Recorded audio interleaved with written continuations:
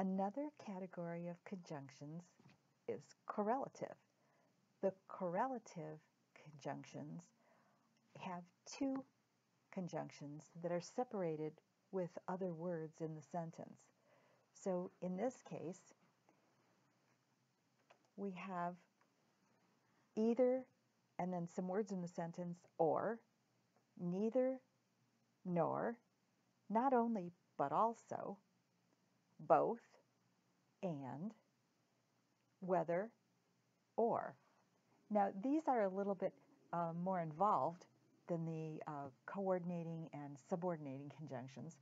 So I've decided to give you examples of those, and I've written them out. So let's take them one by one, and I'll give you an example of each. The either or.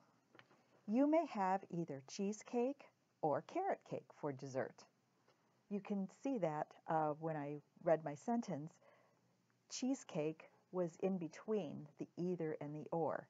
You may have either cheesecake or carrot cake for dessert.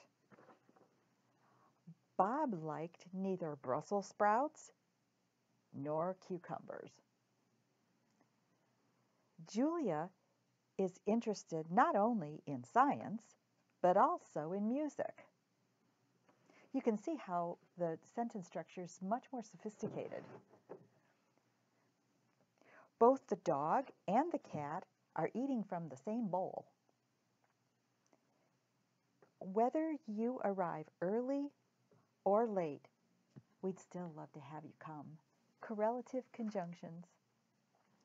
Two conjunctions in the same sentence, separated by other words in the sentence.